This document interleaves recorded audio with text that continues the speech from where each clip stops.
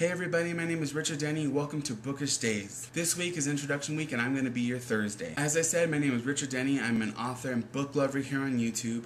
These are 3 of my books right here, The Immortalist, Mara, and Hill Serpent Academy. All of my books are available on Amazon.com and you can find me on Goodreads, and all of my links are below. I started writing my first book when I was 13 years old. It was California, the summer of, I don't remember. I wrote my first book called Dreama, and it was 130 pages long, and it was in a composition book. Fast forward to 2011, I released my first book, self-published my first book, A Girl's Guide to Falling in Love with a Zombie.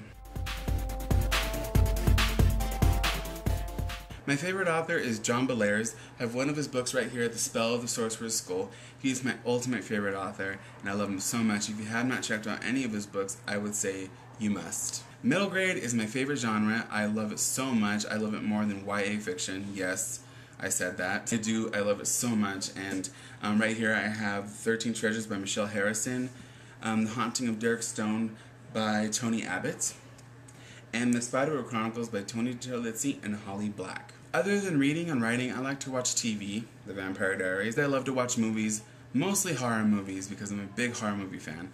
But there's a whole bunch of stuff that I love to do. It would be too much to explain in one video. But I also am an actor, and I also am a singer. I hope you got enough about me to keep you going, and I'll see you guys next week with our new topic.